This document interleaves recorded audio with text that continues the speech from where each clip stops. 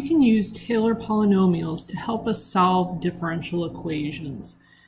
Computers, calculators, mobile devices, they're all really good number crunchers, especially if we have repetitive number crunching, and that's what Taylor polynomials help us do. What Taylor polynomials do is they numerically approximate a function near a specific point. We're going to call that point x0. You might have heard of Maclaurin series. A Maclaurin series is simply a Taylor series, but x0 is equal to 0. So, what is the Taylor polynomial? What we can do is say that any function f of x, well, not necessarily any functions, but functions with Taylor polynomials are equal to a Taylor polynomial of the nth order plus some remainder. You could also think of this as the error. So this is called an nth order Taylor polynomial. And we're always going to be thinking about these Taylor polynomials centered around a specific x value. We're going to call it x0.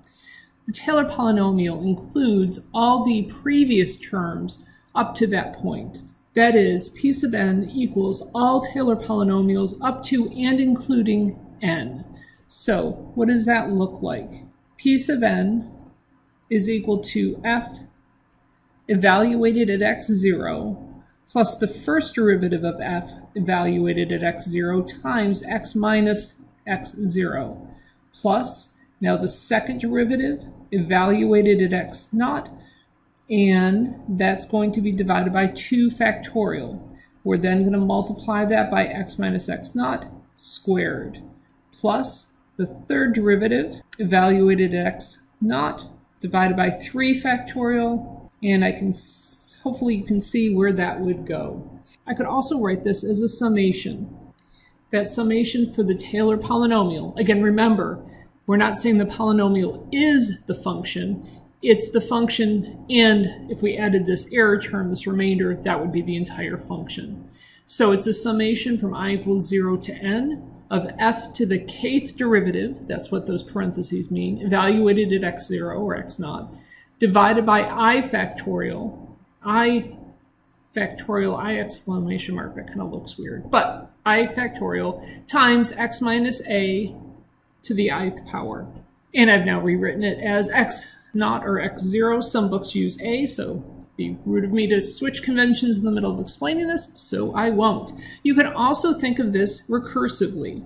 This is really repetitive to calculate by hand, but especially once we write it as a recursive form, hopefully you could see how this could be pretty easily done in a computer, in MATLAB, something like that. So let's go ahead and do this by hand for 2 examples. Let's start off with f of x equals e to the x. Let's do the 4th order Taylor polynomial. That means that I is going to go from 0 to 4, so you actually end up with 5 terms. I know I'm going to need to take 4 derivatives, however, so let's go ahead and do that. And then we sit back and appreciate e to the x. And let's go ahead and build that polynomial. So my approximation for e to the x is equal to f of 1 plus f prime evaluated at 1 times x minus 1 plus f double prime evaluated at 1 times x minus 1 squared divided by 2 factorial, etc., down to f of the 4th derivative. Okay, we've got this centered at 1, so we're going to say e to the x is approximately equal to f of 1 is just e to the first is e, plus e times x minus 1, plus e times x minus 1 squared over 2, plus e times x minus 1 to the 3rd over 6, plus e times x minus 1 to the 4th, divided by 4 factorial, which I believe is equal to 24. And that is what the Taylor series approximation for e to the x centered at 1 is. We could do the same thing with sine and cosine. Let's go ahead and pick sine and then write its derivatives. All right, those are the derivatives. So we can say that sine of x is approximately equal to all of this. Again, this is centered at 1. So let's look at what this looks like graphically. So let's look at first what our e to the x is supposed to look like. And again, we're talking about what e of x looks like at the value 1. If I look at my first two polynomials for Taylor, you can see that at the point 1, it's exactly the same, but it doesn't take far for, as we get further and further from that point, that my approximation isn't that good.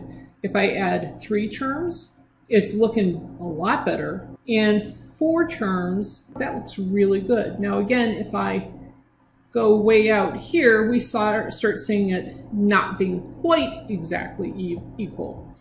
But again, this is around the point x is equal to 1. So I do think our 4 polynomial terms, or 5, it's the 4th order, but there's 5 terms, are actually pretty close to the real thing. Let's look at my sine. This is what sine should look like. Again, we're looking at around 1. Here's my first 2 terms, here's my first 3 terms, and then I think I went up to the 4th terms. Yeah, I jumped ahead. So you can see that around 1, it's pretty good. It's not exactly right there, but if I kept adding polynomials, it actually would work out. So here is looking at sine, and we're looking at a couple of different values for n. And as we see, we get more and more values for n. That curve, the Taylor polynomial, starts looking more and more like a sine wave. This one happens to be centered around 0. So why are we bothering with this? Well, it just so happens that we're going to be able to solve differential equations using these Taylor polynomials. So let's say I wanted to solve the differential equation y double prime equals 3y prime plus x squared y. That is, I want to find the equation y equals what that makes this true. Well, I can expand that solution out using my Taylor series expansions. Notice the first 2 terms I've been given already. That's a great start. And if I look at my equation here, I find I can find y double prime by plugging into the values that I know for y prime and y. Again, these are at initial conditions, so my x0, my x0 is actually 0. So to find y double prime, I just plug in the y prime and y values that I have for initial conditions into my equation up there in the box. And I get that y double prime is 3 times 5, since that's the first derivative of y evaluated at 0, plus 0, since x is 0, times 10, or that equals 15.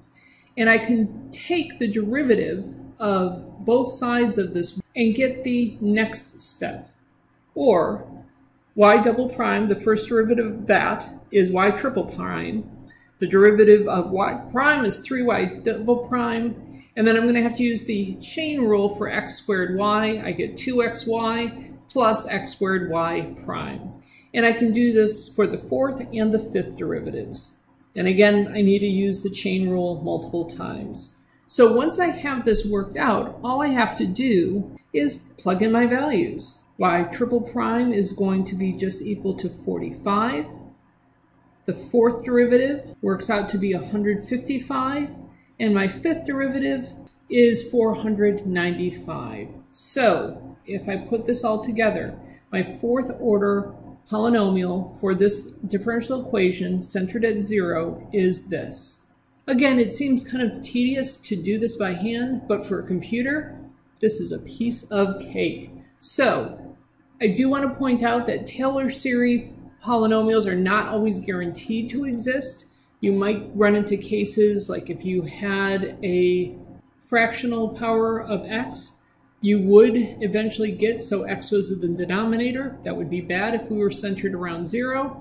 But I'm not going to talk about convergence too much. I just want to get a basic idea of how we can use Taylor polynomials to help solve differential equations.